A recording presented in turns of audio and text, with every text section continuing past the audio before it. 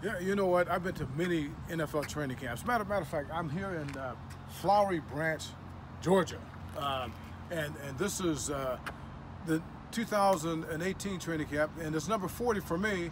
I started off covering training camps with the Cincinnati Bengals back in Wilmington, Ohio.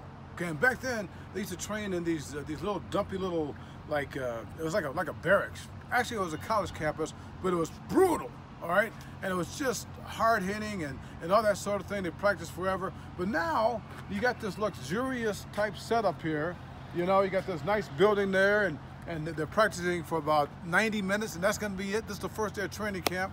You got another building here for the media, and back when they used to cover the Oakland Raiders, a building for the media? Are you kidding me?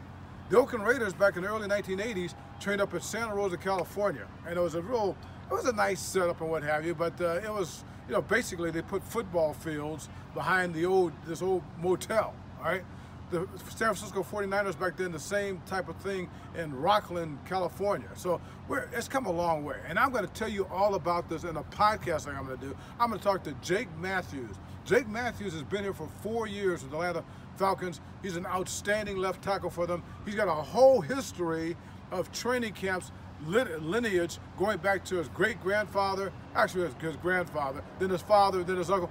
They all played in the NFL forever. He's going to tell us about how training camps have changed. I've seen it myself, but he's really going to tell you about it. So stay tuned.